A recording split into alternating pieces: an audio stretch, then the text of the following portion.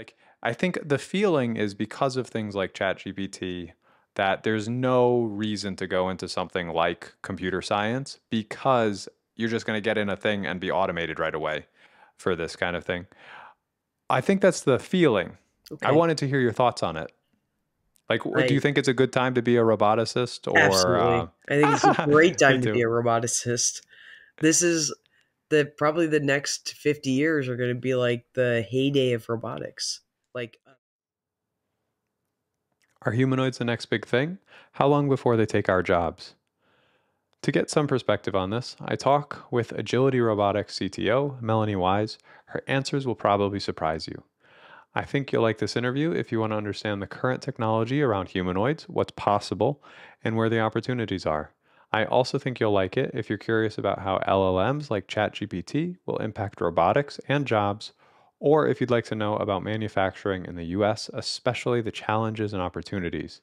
As always, I'm Audro Nash. This is the Audro Nash Podcast. After you listen, I'd love to know on X or in the comments if you agree or disagree with Melonee's perspective on the timeline for humanoids and where we'll see them first. Also, if you want to talk about this interview or robotics in general, I host a weekly space on X on Thursdays at 9 p.m. Eastern Time or 6 p.m. Pacific Time. It's free and has been a lot of fun. All right, here's the interview. I hope you find this conversation as enjoyable and enlightening as I did. All right. Hi, Melonee. Would you introduce yourself? Hi, Adro. I'm Melonee Wise, CTO of Agility Robotics. Now, last time we talked, you were at Fetch. Tell me a bit about what's happened, like your path for the last, I don't know, year and a half since we've done an interview. Yeah, sure. Well, the last time we talked, Fetch had just been acquired. I spent about a year and a half working at Zebra Technologies, and then I decided to take some time off. So took about 6 months off, traveled the world. That was a lot of fun. Went all over Asia Pacific, went to Antarctica and then South America. And then I decided I should get back in the game. And I decided to go join Agility Robotics. Um, Would you give a little bit of background on Agility Robotics? so Agility Robotics is a mobile manipulation company. So it has a humanoid-ish form factor that is targeting uh, tote manipulation for machine-assisted operations. So every time you order something or online, it potentially passed through a tote. And Digit, our mobile manipulation robot, is one of the robots that might be handling a tote that has something you ordered in it, or even parts for a thing that you might buy. Oh, yeah.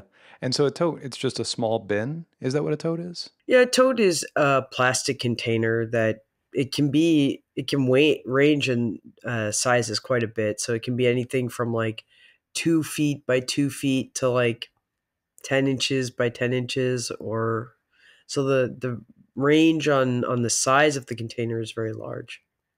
Mm-hmm. Okay. And so you have Digit. Digit's a humanoid. Digit is helping with these tote related tasks. And you mentioned it's humanoid-ish. Can you tell me what it looks like? Yeah, so Digit is probably about 5 feet 2 or 3 inches tall. It has two 6 degree of freedom arms. It has a head with LED lights for a face, and it has two legs. However, the leg architecture is a little bit reversed from the leg architecture that we have as people. Um, the A lot of people would say the knees are backwards. However, because it has more of an avian leg structure, it's actually the ankles are backwards. Um, Oh, interesting. so it's a little bit different from that perspective. Yeah, I think of it like having ostrich legs or something like that. Because when it kind of, and it's cool because I was imagining while watching it that it's kind of pragmatic to have the legs go backwards because then you can have it drop its height and keep the arms in front of it, but you don't have the knees occluding whatever the arms may want to get into, Yeah, the this knees kind of don't thing. get in the way, and it also biases the the center of gravity to drop straight down, which is nice. It's got a nice squat. Hell yeah.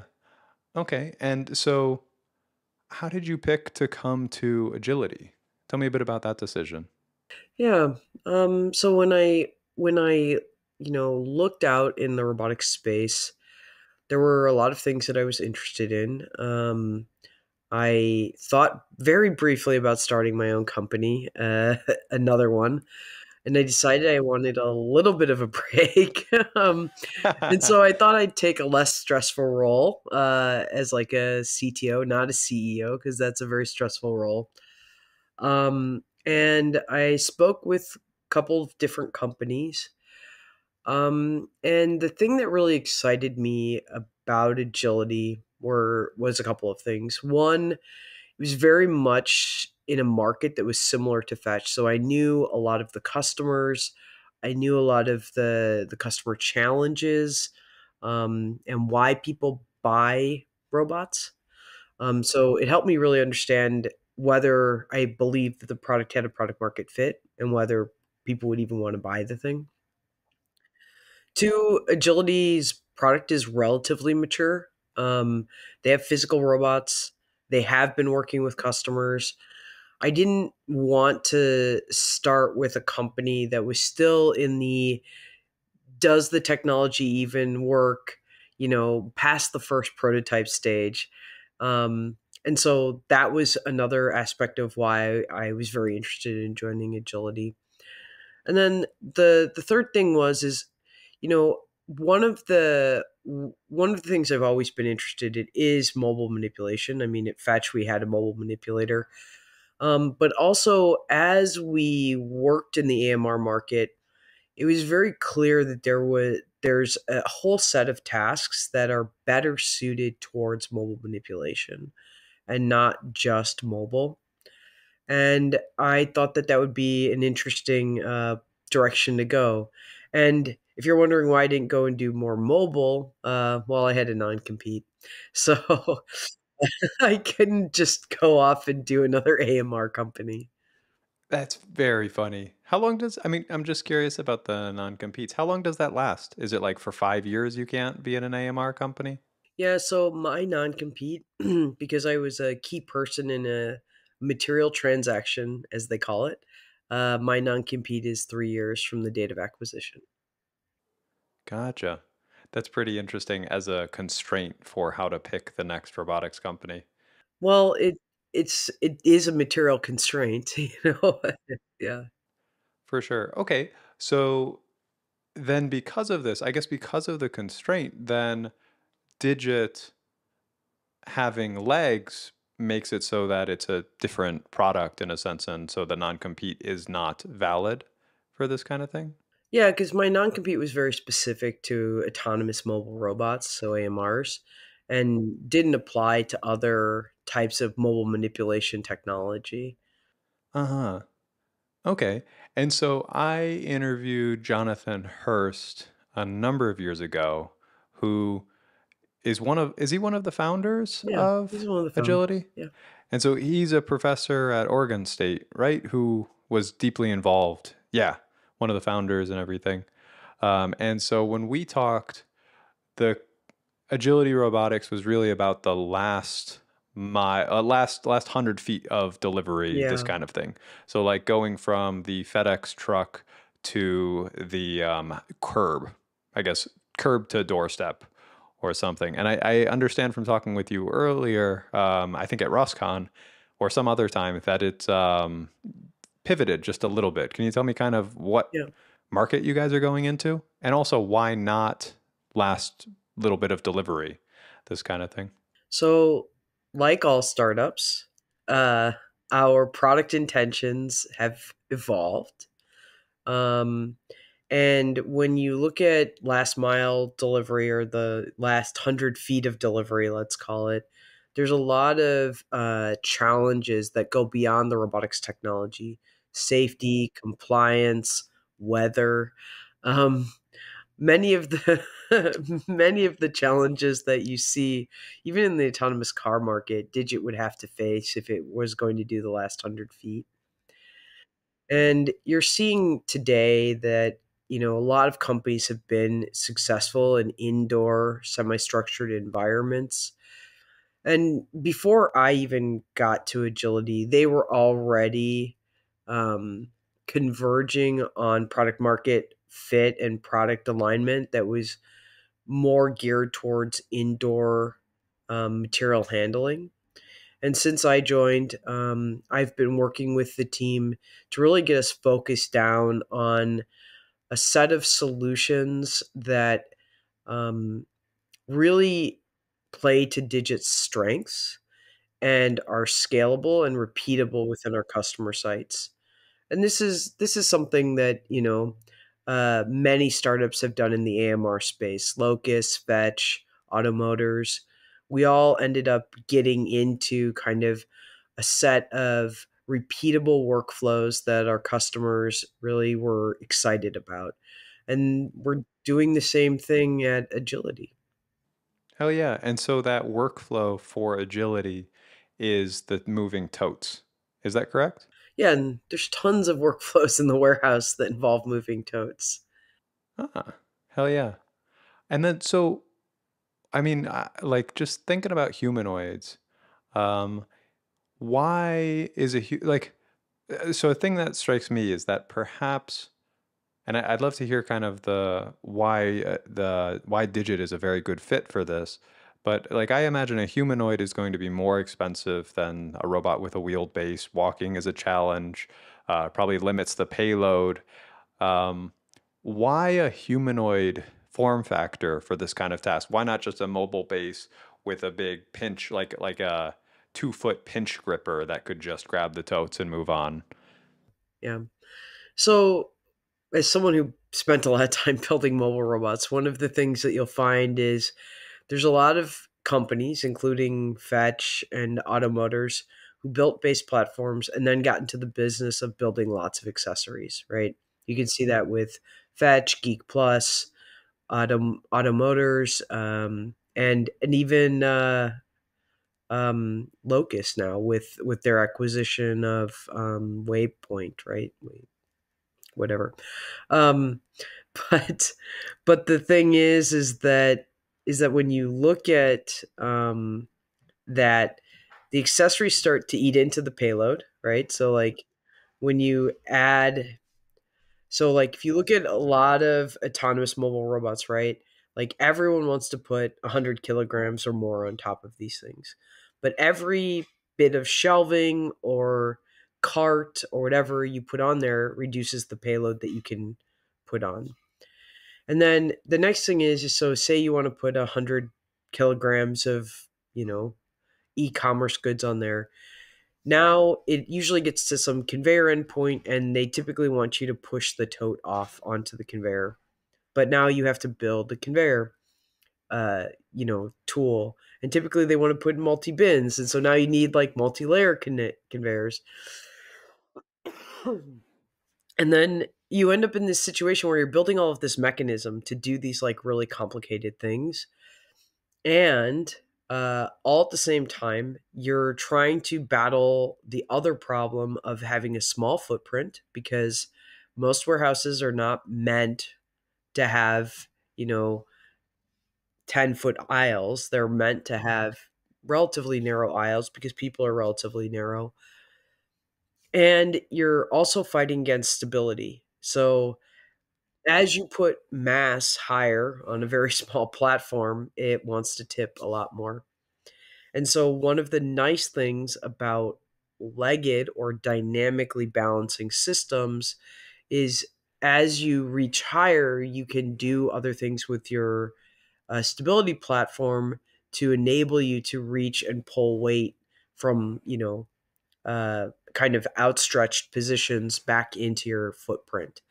And so, one of the advantages of having a dynamically balancing system or a bipedal robot is you can have a relatively small footprint, you can reach relatively high, and you can carry a relatively competitive payload. Very cool. Yeah, it's an interesting. I guess the alternative of an AMR has a lot of trade-offs that you run into, and so a humanoid is very flexible in what it can do. You can change the dynamics. It's almost like these environments were made for people, which is very Yeah, interesting, and so you can kind of leverage that. yeah. What do you think about that perspective where it's like one of the big benefits of a humanoid form factor is that the majority of the world and a lot of the infrastructure was built around people. So the aisles in the warehouses are thin so that a person can walk through, not a big robot carry like with a huge footprint. What do you think of that idea? Yeah, I mean, that's just the reality of the world, right? Like, and the thing is that it's very hard and costly to change over these environments for the infrastructure, right? And our customers are very targeted at return on investment in under 2 years. And so remodeling an entire warehouse for a robot typically puts you in the 5 to 10 year return on investment time frame. But if you can drop a robot right in, your return on investment is pretty rapid. That's awesome. And so our how does Digit compare to people in terms of speed of doing tasks or this kind of thing? Or maybe it's not even a fair comparison, but how do you think about that? Yeah, so typically it's not about direct speed comparison, it's about throughput comparison. Because what you'll see when people do tasks, they do a lot of compound rapid tasks and then they wait around a lot of time. Like, they do. Um, People are really So it's good like at the tortoise and the hare yeah, kind of thing. So person goes and does like six things at once, yeah, and then they just like take a 15-minute break kind of kind thing. of. Whereas the robot can be doing like one every 3 minutes or Yeah. something like that. Yeah, you find if you go and watch the way people do a standard activity is it's very bursty, where they have lots of like activity and then no activity. Uh-huh. And so what It's our so funny. customers really care about is total activity over some time frame. The other thing that you see is people take breaks, right? Like people over the course of an 8 hour day take at least 1 hour of breaks. And so that's a lot of time for a robot to catch up in as well, in terms of total utilization and total throughput. What on the order of how does it compare? So if you consider a long period of hours, um, what are I guess long enough so that the breaks and everything average out? What's kind of the ratio of throughput for Digit versus say a human doing a similar role?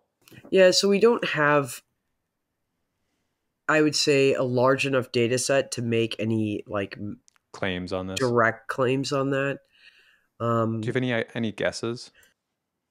Like, is it 1 to 1? Is it yeah, 1 to 2? I Is it mean, I would say that as we continue to go into the field, we are at parity or slightly better over the long wow? run than in the use cases we're deployed in. So, like, obviously, there are some high speed activities that Digit most likely will not be doing anytime soon. But in the use cases that our customers have us targeted at, we are at parity or slightly better. That's amazing. Hell yeah. And then how do you think of like while we're on the topic of people doing these jobs? Um, I hosted a space on X, and so we talked a bit about this as kind of like about humanoids and like food for thought for this interview. One of the concerns brought up was kind of the ethical one of having people moved, like basically replacing people in different jobs. And I brought up labor shortages and things like this, but I'd love to hear your perspective on kind of the ethics of robots, especially humanoid robots, and kind of the complexities there. Yeah. So let's separate some of the concerns. So let's start with just labor in general. So when I first started in this industry, the logistics and manufacturing industry, robotics kind of focused in the 2014-2016 timeframe. There were about 600,000 jobs available. So, and in that time, all of the robotics companies that you know and love have been deploying robots into that environment. And as fast as they can, Yeah, as probably. fast as they can. I mean, I don't know if you've seen the latest numbers from Amazon with their Kiva fleet. It's like 750,000 robots they've deployed. Yeah. Remarkable. So since then, the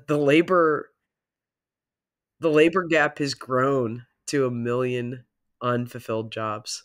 So we have been throwing robots at the problem as fast as we can, and the labor shortage has grown by 400,000 jobs. So that's something to food for thought.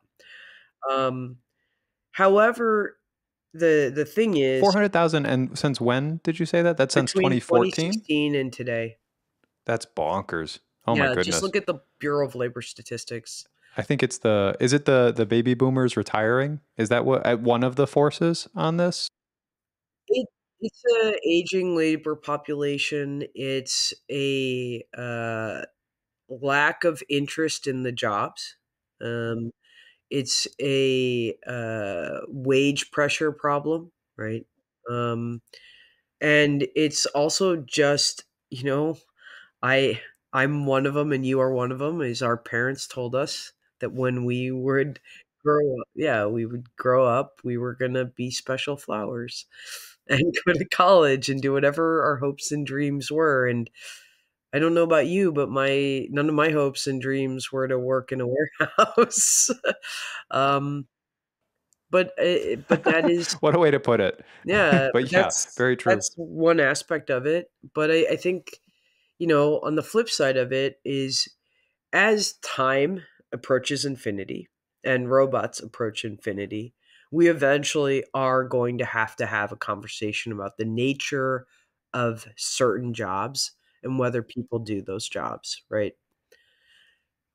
The technology is continuing to prove that it can create more jobs. Like less than 6 months ago or 9 months ago, at this point, 9 months ago, no one had ever heard of a prompt engineer. And now it's like one of the more random jobs out there for the kind of quote unquote artificial intelligence economy that we have. Um, so technology is creating jobs. The problem is whether the people who are currently doing these other jobs have the skill set, the training, and the capability to move into these new labor positions. And the problem is that's a socio-political issue in large respect. There is some onus on robotics professionals to develop tools that are easier to use, um, and that can be cross-trained from someone who's doing a warehousing job. But we've got a long way to go. I mean, most people struggle to use their iPhones and web browsers, and we're talking about like robots are basically iPhones and web browsers on steroids with legs and arms and actuation. And so, although technology is going to continue to create more jobs, we have a problem of helping people transition into those jobs long term. And eventually the definition of work is going to change. And this is a hard one for me because, like, from a personal perspective, I believe in your universal basic income, and I believe that the way we solve this problem is changing the way we view work and creating a social safety net, and then creating a basis for everyone to be, um, you know, Live. yeah, to live, and if they want more, they can earn more. Like, we create an economy that allows for that. And that doesn't preclude capitalism. It just in yeah, it enables a basis for living. It raises the bottom, Yeah, but keeps, you can still be super ambitious. yeah. Um, yeah. I don't. I feel like that is such a complex issue, and I don't know where to go on it Yeah. because I've heard size for everything. What do you think? So related to all the prompt engineers and stuff, I feel like like we all thought all the blue collar jobs were going to be automated, and then here comes Chat GPT, and then it looks like a lot of the white collar jobs are going to be automated. Um, how? Because and then that would be interesting because the people that are doing fairly sophisticated work, it's like, okay, now go learn how to be a plumber and an electrician from a lawyer or something like this. There was a very funny South Park on this a little bit ago. Um, but what do you think about that? Like, what are your thoughts on this in general? All the AI and knowledge workers and automation in general? Yeah. I I think that it has come a long way. It's very interesting. I think that there is a class of worker out there today that is going to struggle, specifically in the area of knowledge consolidation. And so that's where you're seeing a lot of the pain right now. Um, in like, you can go to ChatGPT and ask for basically a travel schedule, that challenges travel agents. You can go ask for consolidation of legal law, like legal opinions for law arguments, right? And that's, in my mind, a lot of what ChatGPT is good at right now is consolidation of knowledge. And so any job that basically is that activity, yeah, there's a problem. But what we are seeing is ChatGPT struggles with creative tasks, um, algorithmic tasks in some ways, ironically enough, um, or complex algorithmic tasks. um, Anything that needs intuition or intuitive thought, anything that needs specialized knowledge. And so it's hollowing out the center, but I don't think that it is getting to the point where it's challenging the specialized knowledge sets or anything that requires a human interface or reasoning contextually in this social framework, right? Like a lot of like what lawyers and doctors and other people do is they're making decisions not only based on case law, but also the social context, the social framework, and the emotions of what is happening at the time. Can you imagine ChatGPT diagnosing you with cancer and just reading it out? Like, Oh my God. you're right. That little Like, prompt pops up and yeah, it's like, it like sad face congratulations. emoji. Yeah, you have cancer. Oops. Oh my Uh, God. so I think that there is we're not there yet. We probably or might get there. It depends on how we evolve as a society and how comfortable we get with these kind of interactions. You can see some of that in some cultures that are more robot facing or more technology adopting. Um, but I think where we're seeing it right now in a lot of the pain is the consolidation of knowledge kind of work group where, yeah, if that's what your job is, yeah, ChatGPT can do it. it it's basically a database searching tool. It is, and it just formats the information for you. I was reflecting on this recently, and the kind of conclusion or I don't know what I arrived at was that I think it's there's like knowledge, like how do you do stuff, and there's what do I do, and it's not very good at the what. Like if I'm solving a thorny programming problem, it's not much help if I describe it to it and ask what can I do. It's super generic advice. But if I'm having to use a new large framework at work, and I don't know how to do things in it, but I can be like, I know exactly what I need to do. What should I do? And it tells me very well. So I'm getting up and running probably like 10 times faster than I would before this. So it's like knowledge is cheap, but like the intuition on how to proceed and understanding all the complexities or nuances of what you're doing, and like common sense checking it seems to be Like there's a ways to go there, in my opinion. Well, and it also, I think one of the other things is you have to make sure to check it, right? Because it does story tell and make up information. Actually, one of the funnier things that my co-founders and I did was we asked it who founded Fetch Robotics, ChatGPT, and it didn't get it right at all. And we were wondering about this because two of my co-founders are very under the radar. They don't have much social media. They don't have much about themselves online, and it didn't even know who they were. So it's one of these things where it has only the information that it has access to, right? And so it's still, when I say knowledge consolidation, that's what it's doing. It's consolidating the knowledge that's available and it has access to. Yeah, I think that's a big point. I really like that way of phrasing it, knowledge consolidation. Let's see. Going back to Digit, do you are you guys attempting to put an LLM or anything on Digit for like having it do I don't know, or I guess what do you think about LLMs and their use in robotics, and are you guys interested in trying this at Agility? Yeah, so yes, we have an innovation group within Agility.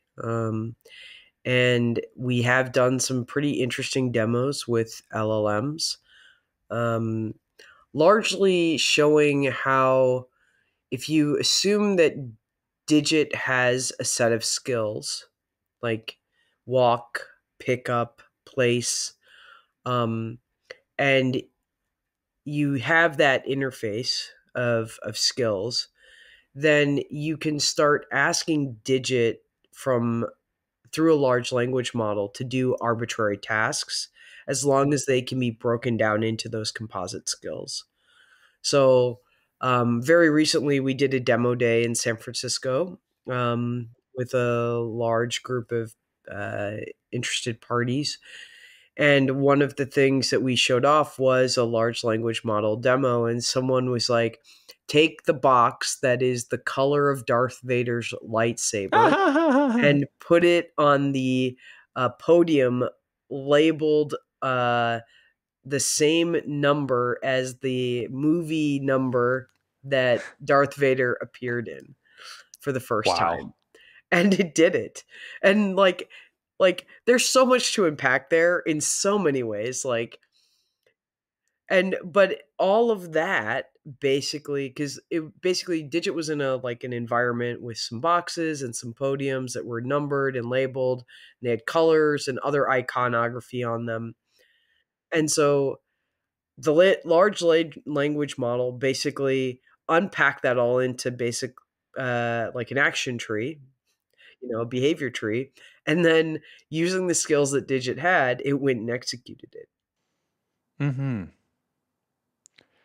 It's very interesting. And it's so funny that like now you can be like, you're trying to give your robot instructions and you program it with like a riddle and Yeah, it has to solve it and this kind of thing. Like you can be like esoteric and yeah. whatever. It's so funny. Do you, what do you think about its impact, like LLMs in robotics? Do you think it's going to be like very useful for high level control, or is it kind of a flash in the pan and we can do some neat demos with it? Or is it just like user interface changes where it's you can talk to it and it's a bit easier to then do action selection from there? How do you think it sits? I think we'll initially see it, because one of the things that we are building at Agility is kind of this skill framework for Digit. So as we start doing more and more with our customers, probably the first place you'll see us potentially using these tools is for our customers to describe in natural language what they want the robot to do from a workflow perspective. It's like, I want you to move this tote from the put wall to the conveyor. If the tote has an error, I would like you to put it in the hospital, quote unquote, hospital area of the warehouse.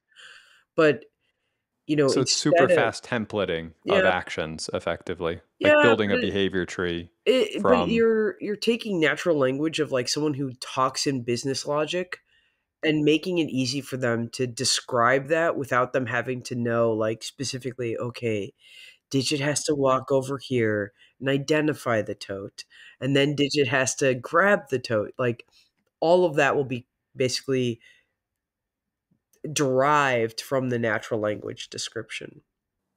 Mm-hmm. That's super cool.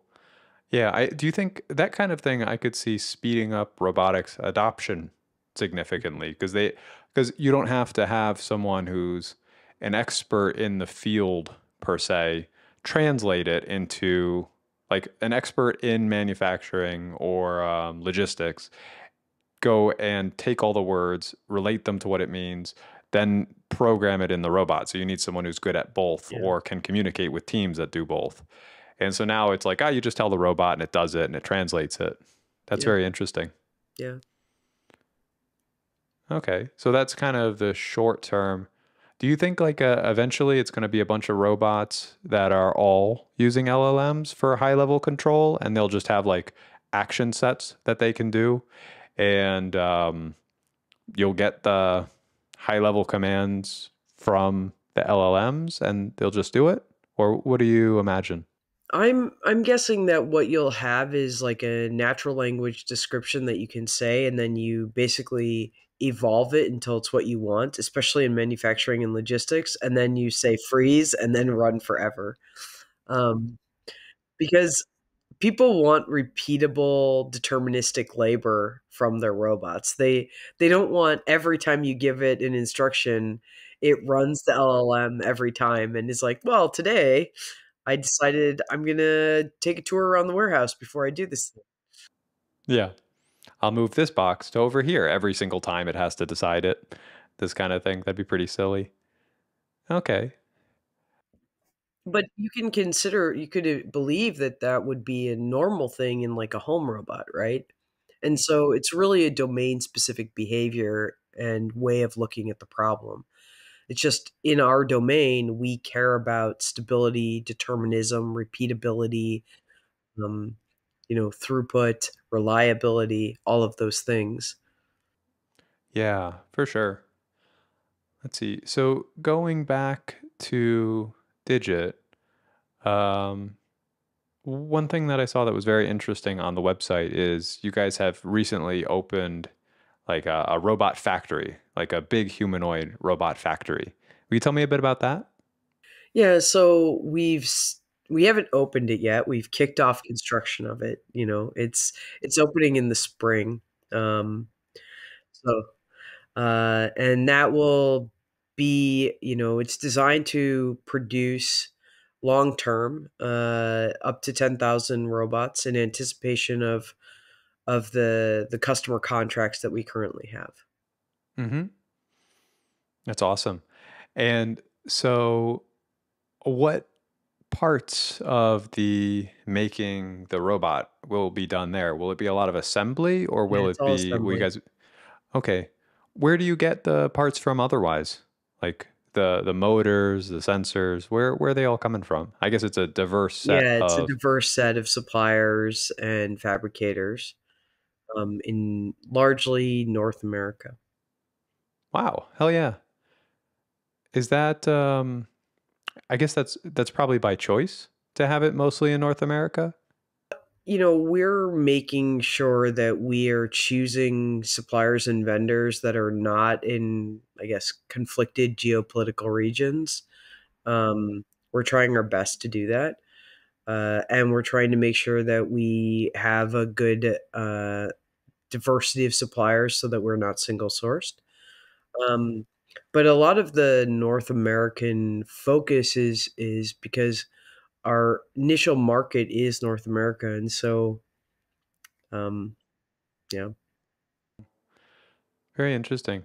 Do you, can you tell? I mean, we talked about it in, I think, our last interview, um, about just like there's actually a good amount of manufacturing here. One of the here in the US or in North America, uh, one of the things that another space, so I was talking to Fergs, and he was saying that the US is really good for, and if I am mistaken or anything, I apologize in advance, but what I understood was the US is very good at very specialized, like high precision manufacturing. But when you get more to volume, it's tricky because it doesn't seem that there's that much of that. But what's your perspective on this?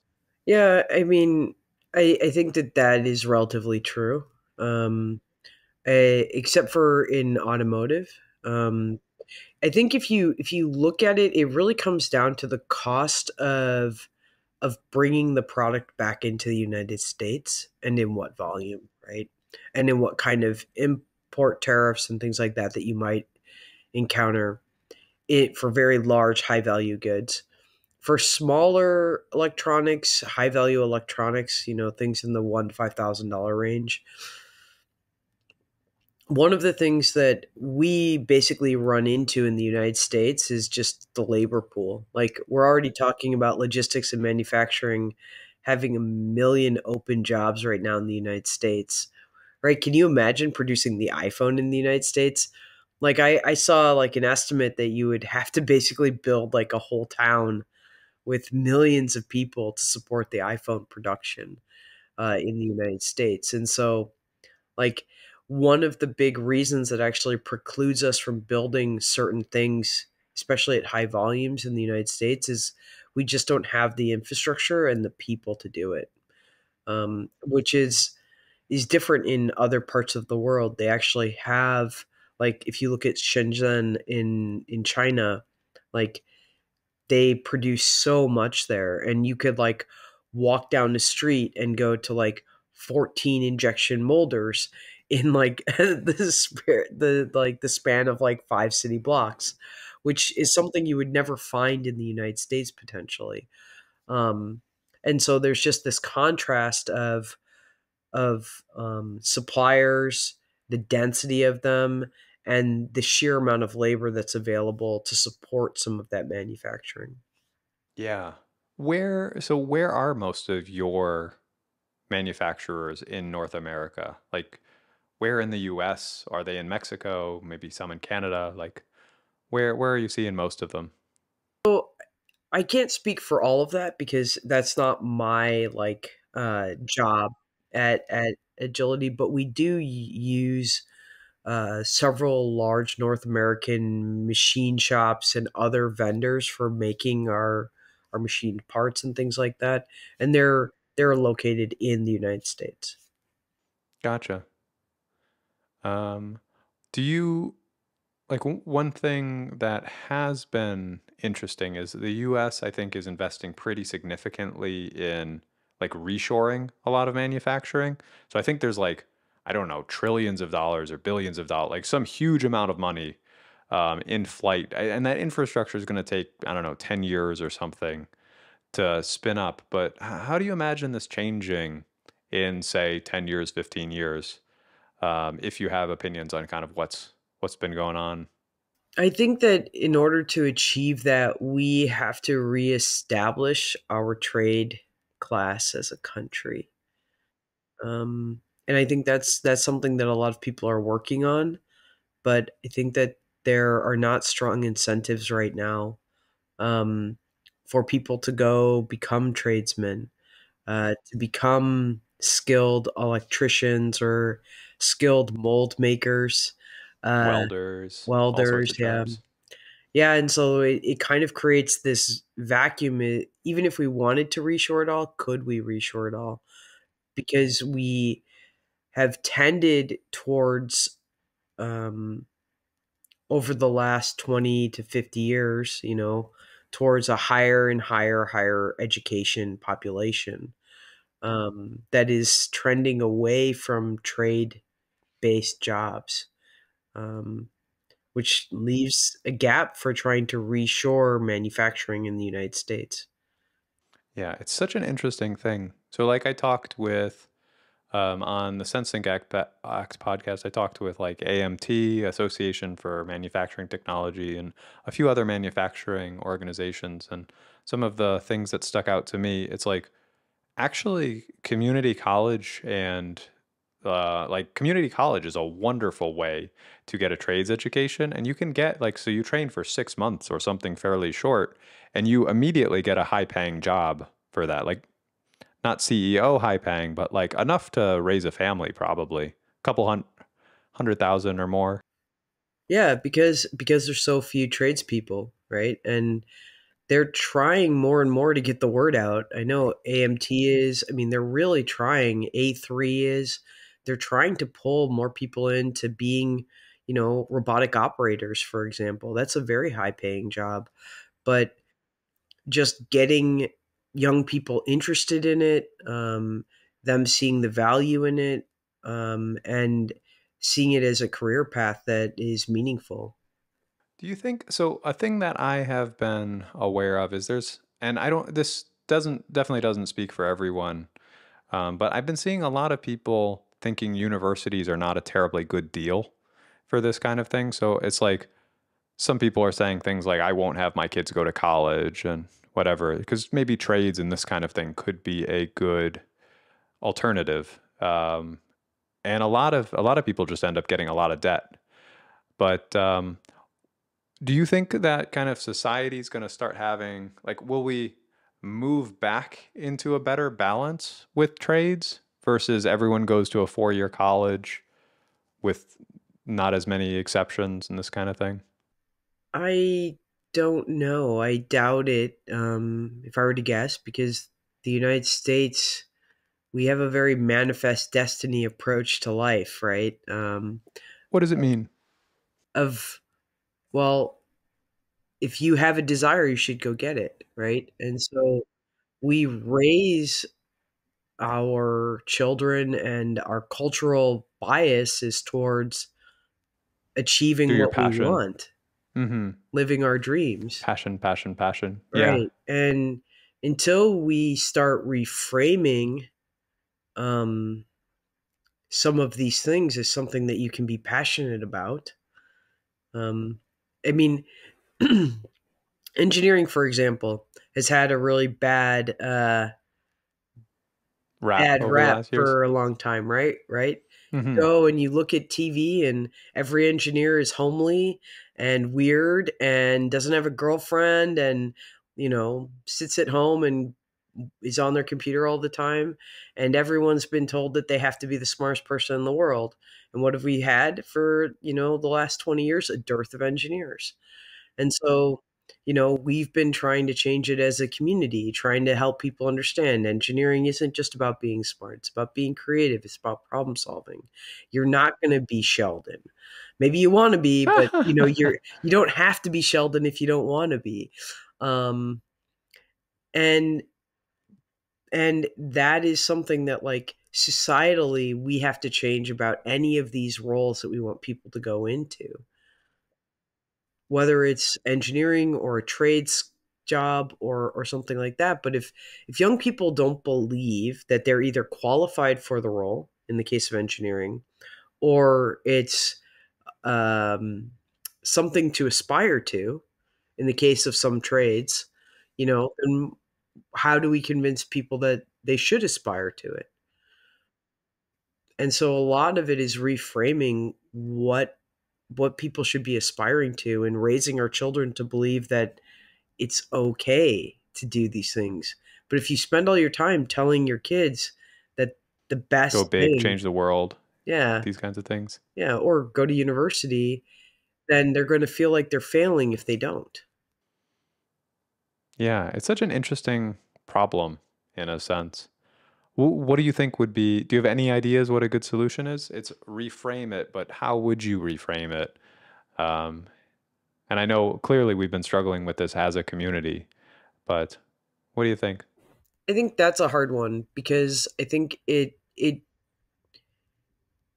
really comes down to what people value, right? Like, do they value stability? Do they value, wealth? Do they value career growth? And those are stories you have to tell. But I also think that one of the reasons people have historically not wanted to adopt trade jobs is because they have limited career growth at some point, and limited wage growth, for example. And this comes back to some of the question before, which is, universal basic income. What does it mean to be successful? How do you create? How do you go and reach beyond and get more? And we don't have great stories there. Hmm. Yeah, so coming up with some sort of good story so that people can, you can just chill and you can do a job, and it can be a meaningful one. That's say a trade, or if you want to go really big and you like it's going to be like, I mean, you with Fetch, for example, I imagine that was a hard path to choose, and it was a great, like you did very well, and Yeah, everything is great because of it. But it was also probably very difficult, I yeah, imagine. and it was high risk, right?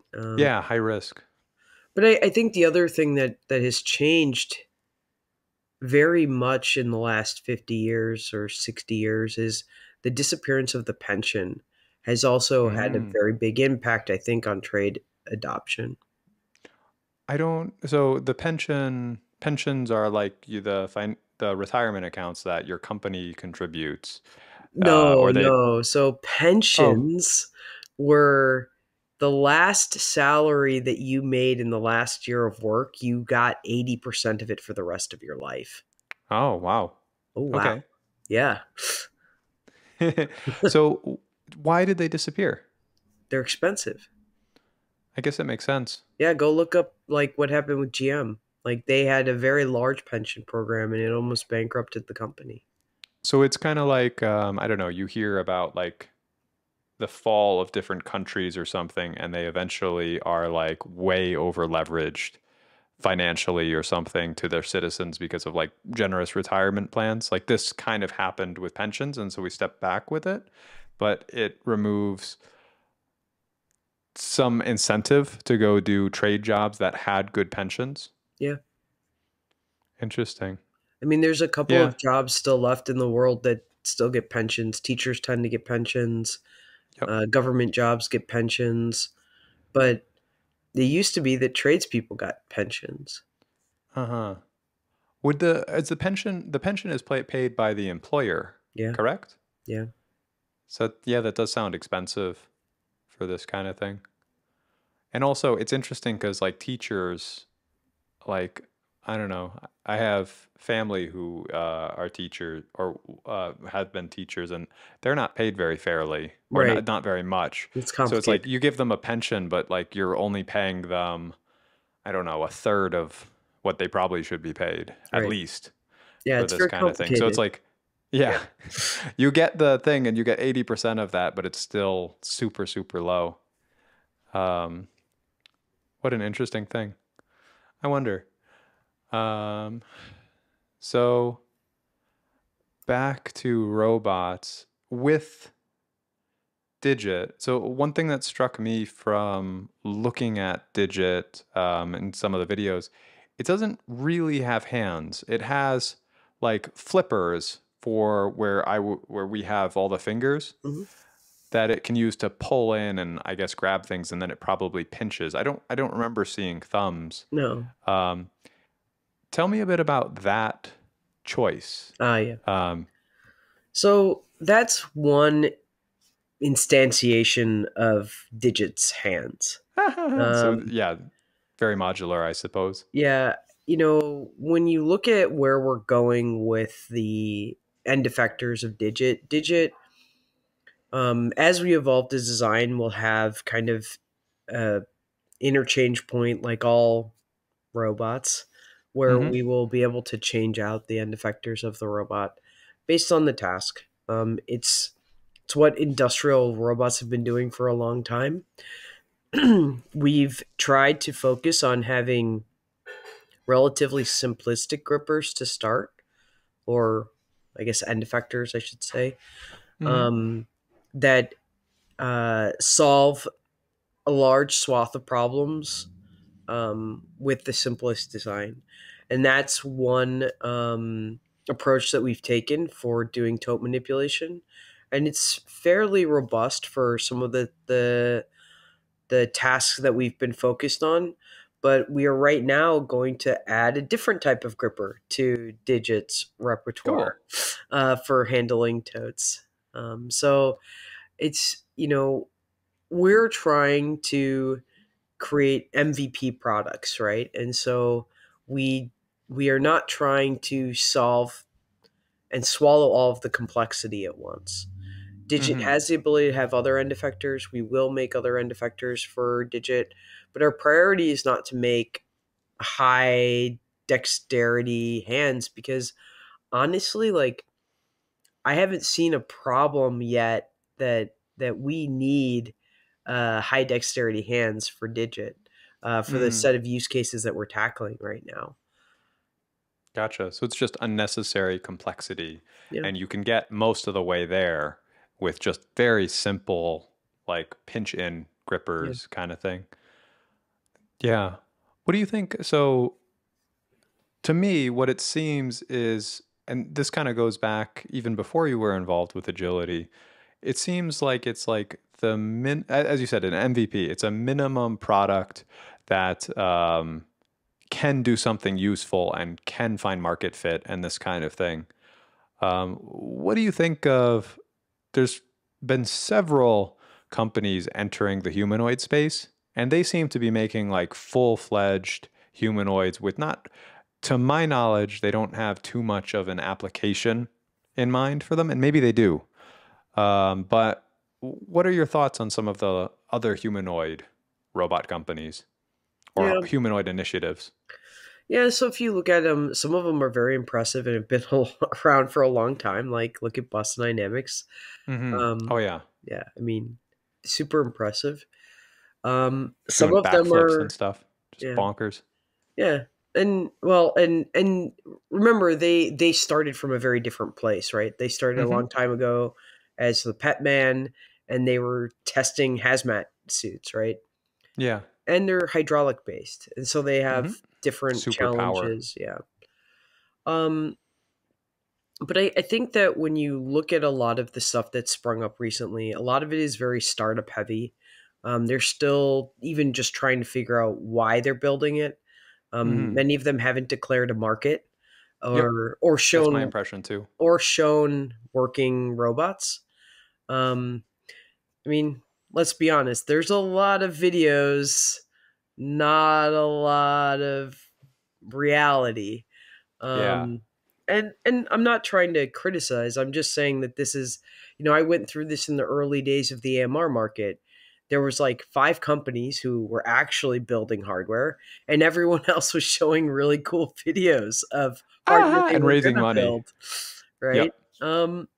And we're in that stage right now with mobile manipulation robots. Um, Ah. and the thing that I find interesting though is some of the players that are getting into the game recently are kind of funny. Um, they're just throwing a lot of money at the problem and just hiring any engineer they can. And they're like, "You roboticist, you guys are taking too long." It's like, what the hell, man? Like Yeah. we, as a community, have been working on these problems for a very long time, and like magically like thinking that you can throw a ton of engineers at it and like get good results is, I don't know, it's a mythical man month basically, and Hmm. we'll see. But I think that there are some really interesting competitors out there. Mm-hmm. And I'm excited about what they're building because there's plenty of room. I mean, look at what happened Mm-hmm. in the AMR market. Many There's companies, yeah. Yeah, there's Locus, Auto, Mirror, Fetch. We all did very, very well. Um, Mm-hmm. So you're thinking of it like AMRs, I suppose, seeing all these humanoid companies. I was I was feeling like it was a bit like autonomous vehicles with all the like the feeling that I'm getting with the investor interest and kind of the hype cycles around it, um, it feels a lot like the early days of autonomous cars in like 2014 or something, when people were like, "We're gonna have self-driving cars in 4 years" or something like They haven't that. put enough money in for you to believe it's like autonomous cars yet. It's more like Ah, AMRs. gotcha. Yeah, like the total amount of money in mobile manipulation right now in humanoids, quote unquote, is closer to the AMR space still. Like the total dollars put in from venture. How much would that be, out of curiosity, if you have a good guess? Um, Is it like tens of billions, or is it it's under 5 to 10 billion. That's AMRs, and then over 5 to 10 billion is automotive.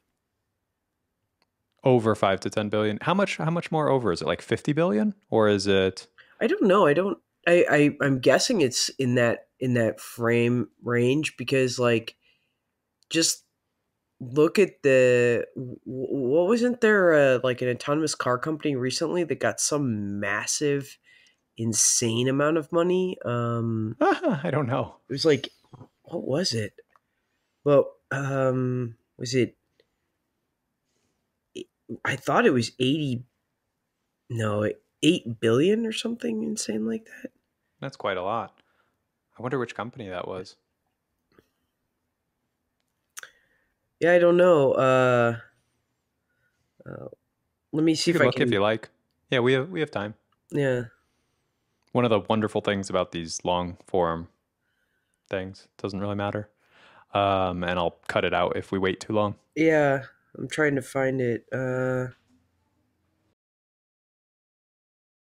So we couldn't find the company that had the high valuation, but so thinking more about humanoids, what do you imagine is a timeline for them? Like, so you guys are working on them in a logistics and manufacturing space. What do you kind of imagine the progression? Like, when will I see one in a grocery store, kind of thing, or like when will I see them in my day-to-day life, or will they be relegated mostly to like manufacturing and Yeah, they're going to be in logistics for a warehouses for the while? next 10 years. Okay. So, I mean, but there's a bunch of, it seems like there's a lot of excitement where they're like, in 2 years, there's going to be one in your home kind of thing. Yeah. Okay, Audra, let's reflect. Yes. Okay. In in 2004, 2004, they said that everyone will have an autonomous car in 10 years. Oh, man. Oh man. So, uh now, in 2004, if you derated that and you said autonomous cars would be part of your everyday life, do you feel that's true today? Because I don't. No. Okay. So, now, today, we are starting with humanoid bipedal mobile manipulation robots, right? Um, Mm-hmm. I don't think that they'll be part of your daily life for another 20 or 30 years. Mm-hmm. I think we'll spend the next 10 years in light industrial environments. There's a lot of safety work that has to be done to get them out of the warehouse and into your house. Mm-hmm. And just, I feel like I have to ask, this doesn't get super accelerated because of LLMs, or what are you thinking there? uh, no, because it doesn't make the hardware any cheaper. It doesn't make the Mm-hmm. controls any easier. It makes the programming of them a little bit easier, but it doesn't make some of the more fundamental problems. Like, do LLMs make autonomous cars go faster? No. So why would they make Mm-hmm. bipedal navigating robots go any faster either? Yeah. Now, thought experiment to just, what if, so if OpenAI reveals that they have made super intelligent something or another, and it's like Einstein for every single field all at once, how does that work? Like, does we still have all these hard problems and the timeline kind of stays unchanged, or what do you think? I think the timeline still change. Remains unchanged, and maybe that's naive of me, but like, I mean, technology has been constantly progressing, you know, and Mm-hmm. although ChatGPT is super interesting and showing very interesting progress, how much has it fundamentally changed your day to day in the last 12 months? It's a better Google to me, Yeah, is what it's been. it's not. I mean, yes, people are very excited about it. It's very powerful in very specific ways, but it's not the singularity moment that everyone. It's nowhere near that, right? It's like you said, it's a fancier Google right now. Um, Mm-hmm. and I think though that like um, you know uh, some of the thoughts that Bill Gates put out about like personalized agents is kind of interesting. Um, but there's a I don't lot know of what he said. other things that we have to deal with. Around like what if you had your own chat GPT? Hmm. Like That that had a history and this kind of thing. Keeps that no, track of that me. was like it took all of your data, all of it. It has everything about you, your medical Yeah. records, everything you ever wrote, everything you ever did, all of it. Mm-hmm. And was like your own personal agent and could be the business version of you and your home version of you and did Mm-hmm. all of these things and could manage the complexities of your life. Super cool, right? Like Mm-hmm. that's probably the next thing that might happen with this kind of That would be technology. super cool. Yeah. But there's so many problems we have to figure out in order for someone like me and potentially you to even want to give it all of our data. And then what do we do when people want to advertise to us with that data? And how do Mm. we set our own boundaries? And how do we deal with the complex social interactions that come out of that? Like, okay, so you and I have personal assistants that are these Mm-hmm. agents, right? Yeah. And you say to your agent, "Hey, see if Melanie wants to have dinner." Okay, and my agent is like, "Well, Melanie's already got plans with friends that we are both friends with, Hmm. but Oh yeah, you weren't invited, right?" And so, do you want my yeah. agent to go to your agent and be like, "Well," and so how do you even keep secrets between agents? How do you define that? How do we Ah. like and so I think it's a super interesting space, but I think there's a lot of social fallout that we haven't thought about. And it's the same with all of HRI, right? Like there's Mm-hmm. all this contextualized social interaction, and it's not just, in quotes social interaction, it's highly contextualized to our, region, our cultural backgrounds, things like that. And I don't know if we're ready or we're at that Mm-hmm. point where the technology has that sophistication yet. Mm. That's a good point. Yeah. I guess, yeah, there's a whole bunch of things that need to be worked out, and you really have to see how people react. So this kind of thing can't really be rushed, I would imagine. Well, I mean, there'll always be the people at the forefront and they'll be Yep. learning all the painful lessons. Yep. Yeah, that distribution of like the early Yeah. adopters and this kind of thing. What do you so one thing that's been interesting to me, um there's again from a recent space, we had someone come on that's like just about to graduate with a degree Mm, in computer science yeah. where they feel like it's a hard like I think the feeling is because of things like ChatGPT that there's no reason to go into something like computer science because you're just going to get in a thing and be automated right away for this kind of thing. I think that's the feeling. I Okay. wanted to hear your thoughts on it. Like, do I you think it's a good time to be a roboticist or Absolutely. I think it's a great me time to be too. a roboticist. This is probably the next 50 years are going to be like the heyday of robotics, like Yep. of mobile robotics, mobile manipulation robotics. I Mhm. think from 1960 to 2000 was probably the heyday of industrial robotic arms. 2000 to 2015 was probably the heyday of collaborative robotic arms. Um, Mm. you know, 2014 till now and going forward is the heyday of autonomous mobile robots. I think Mm. that now is the time. I mean, I think that Willow Garage really kicked something off, and we're in it. And so yeah, you should definitely become a roboticist. It's our Hell yeah. time. That's my feeling too. I have a feeling that it is probably the best time so Yeah. far to be a roboticist. What do you, so for someone who's feeling lost, especially with all the advancing technology, what advice do you have for them? Like how do they get a foothold in this world? And I don't know, Learn to how do they do program. well?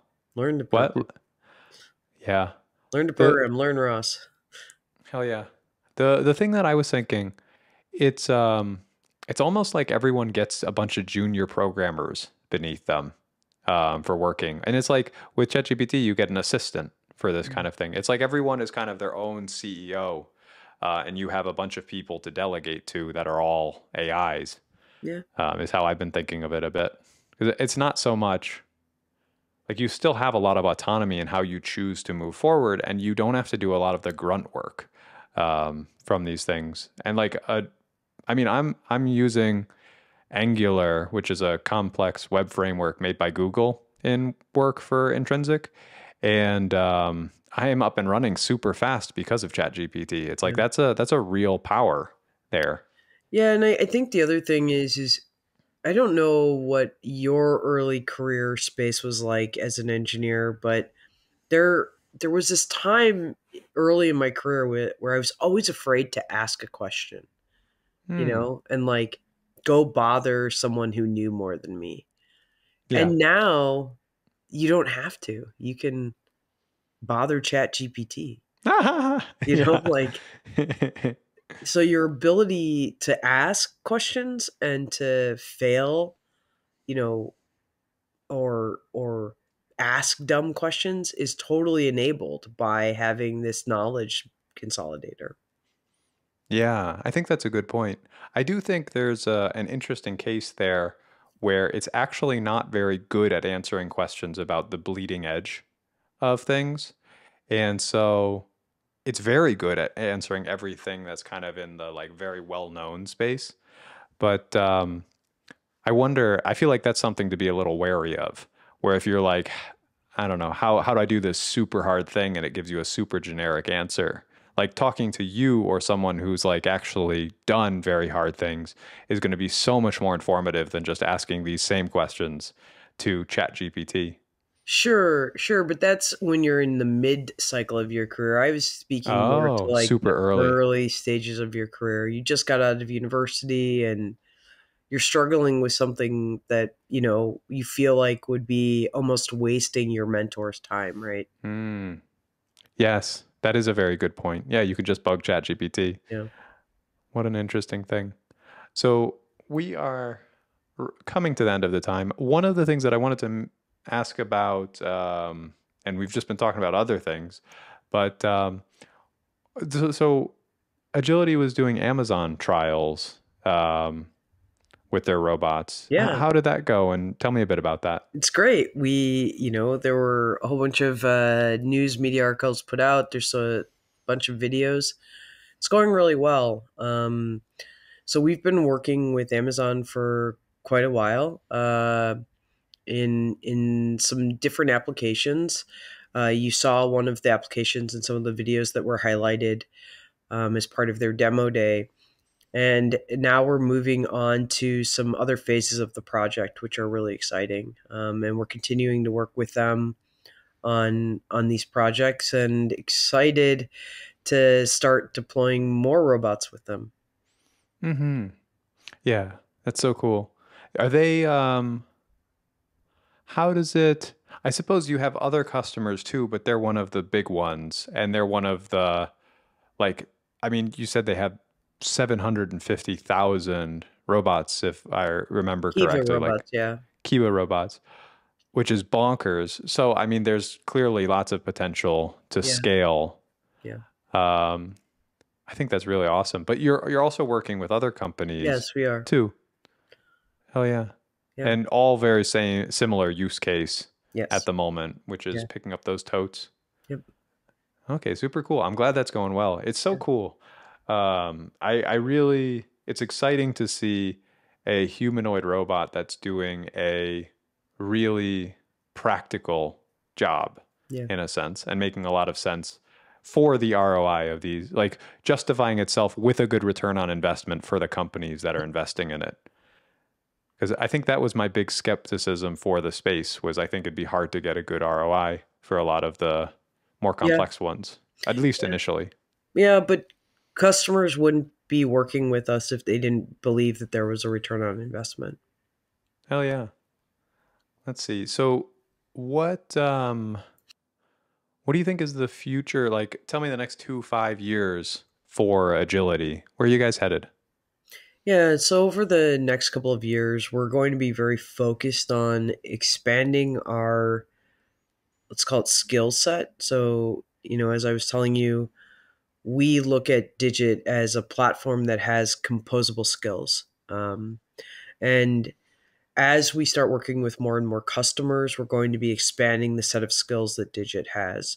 So that would be in the areas of, tote manipulation, but also tote stacking, destacking, um, tote tote wrangling, those types of things. But then also moving into other types of containers like corrugate boxes, palletization, depalletization. And so it's just Hmm. looking at the space of activities in the warehouse and slowly branching out across a swath of similar activities within the warehouse. So there's a lot of processes that require taking some kind of container, whether it's a Mm-hmm. tote or a box, from a shelf or to a shelf, from a conveyor or to a conveyor, uh, from a cart or to a cart. Yeah. um, and so now you've got all these skills. It's like, okay. And then now, if you know how to take something to and from a conveyor, and to and from a shelf, and to and from a cart, now you can go from a shelf to a conveyor, from a conveyor Mm-hmm. to a cart, right? And so we look at it as a building up of a composable skill space that then eventually can be deployed into different applications. And eventually, Digit has all the skills to form the basis for an app store for labor. And then you start Hmm. looking at the workflows and the tasks that Digit can do, and you know building out the next thing based on the skill set Hmm. that Digit already has. And so as you start gathering all these skills, it's like any person. The more skills you can do, the more jobs you can do. Hmm. I like that.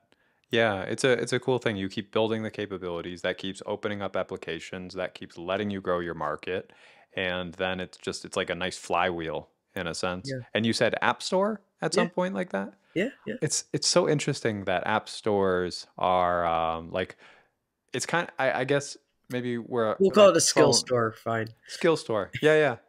Skill store. But it's so interesting because in a lot of these interviews, I talk with them, and then it's like the long term vision is to get to something like an app store or a skill store for this kind of thing. And it makes a lot of sense because then you have the diversity of application that like it becomes generally useful. Do you think that humanoid robots are going to become like will they be like the silly metaphor, but will they be like the spreadsheet of the computer age where it's like you have something flexible enough that it justifies things places getting one and then Mm. from that like you get it, it does its core application and now a bunch of people are buying it, but then you can also add other programs on it that also provide some value, like spreadsheets justifying Yeah. computers. I think so. I think the thing is in the industrial landscape, it's harder to do that because the primary motivator for a return on investment is like the primary work task. Mm-hmm. Um, but I think when you look at like, um, Oh, if you look at that's a like good point. retail applications or storefront applications, you know, forgoing the fact that Pepper had limited utility because it had limited utility. Um, Yeah. if Pepper was a fully capable humanoid robot, like you could believe, then yeah, then you would have kind of Pepper's primary activity, but there was probably a whole bunch of other things that Pepper could have done where Hmm. LLMs, ironically enough, would be perfect. Like Yeah, for sure. like imagine walking into a retail store and saying, "Hey Pepper, can you help me find a pink blouse?" Or, you know, then that becomes very interesting in that space. But I think when the return on investment in the industrial application is very, task oriented as opposed to like a retail or a grocery Uh, space or a hardware store, for example. You know, like, have you ever tried to find someone to help you find the screw you're looking for at Home Depot or all the Lowe's? time. Yeah. It's like searching for a needle in a haystack. And then they're walking somewhere. Now you're following them. Yeah. This kind of thing. Yeah, for sure. And so, but imagine if the utility of those types of robots is more of what we're talking about, where maybe the original application that you maybe have is restocking for the robot, but when it's not Hmm. restocking, an individual can walk up to it and ask it to find a screw. Yeah. Or even while it's restocking, just like Yeah. the people that are working there. Okay. Very interesting. Do you, let's see, like, I guess wrapping up, what are you excited about in robotics now in general? Hmm. What am I excited about in robotics? I don't know. Hmm. Um. I think I'm most excited maybe about the growing interest in making robots usable. Um. It's great. And and I think that that's something that's still going to take us a long time as a community, but I'm very excited by the progress we're making there. I I somewhat wish there was like um, an academic version of an industrial conference that was more like an academic conference where like companies could go and just present their HRI work. I think Mm, it would be that's very cool. interesting Yeah. because one of the things that you when you look out into the usability work for robotics is there aren't a lot of places for us to talk about it as a community, and a lot of the research, it has limited data sets that are limited to like university students or whatever users they could scrounge up on a Sunday, Yeah. um, as opposed to some of the companies that have, you know, thousands of Huge. hours of interactions with hundreds of people at a time, Hmm. kind of data sets. And I wish that we had more of a community and an opportunity to talk about, and a venue for talking about kind of how do we advance usability for robotics. Hmm. Why do you think someone's not doing that? Or is it a new idea? Because I think it seems like a great idea. Um, Probably some of it is proprietary work. Like, I will admit that I had a very strong interest in it, but Fetch never showed any of its UI ever. It Mm, like there's very few videos of it online. yeah. Gotcha. Everyone's holding their cards close to their chest for that kind of thing. Yeah. Okay. Well, uh, do you have any links or contact info you'd like to share with our watchers and listeners? I don't know. I'm on Twitter or X, whatever it's called these days, and at Melonee Wise. I mean, all my handles are Melonee Wise. And Okay. yeah, Hell yeah. And I'll put a link to Agility in yeah, the of course. episode. Hell yeah. Okay. Well, it's been great talking to you and hearing your opinion on a lot of things. It's an awesome Cool, perspective, and I really value it. awesome. Well, it's nice seeing you, and hopefully we'll grab a beer sometime. Hope so. All right. See ya. Bye. That's it. I, for one, had my opinions changed on humanoids from this interview, but what did you think? Do you agree with Melonee that we're not going to see humanoids outside of manufacturing and logistics for 10 years or so? What other low-hanging fruit might humanoids be used for? If you're not already, consider subscribing to never miss an interview, and I'll see you next time.